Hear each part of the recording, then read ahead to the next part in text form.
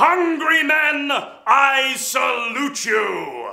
My speech will be brief, one soldier to another. Firstly, I do not wish to influence your opinions. You must decide for yourselves. I am your servant and your will is sacred to me. I eat what I am given.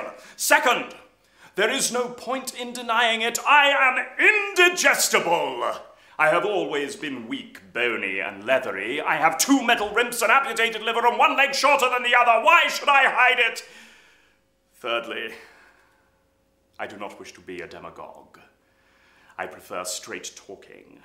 If I am not chosen, I shall give the other man the rump and the sirloin all to themselves. I shall be happy with what's left over, and the tongue. Let any man with aggressive intentions beware. I shall not surrender the tongue! That is all. No more chattering or philosophy. Forward to battle!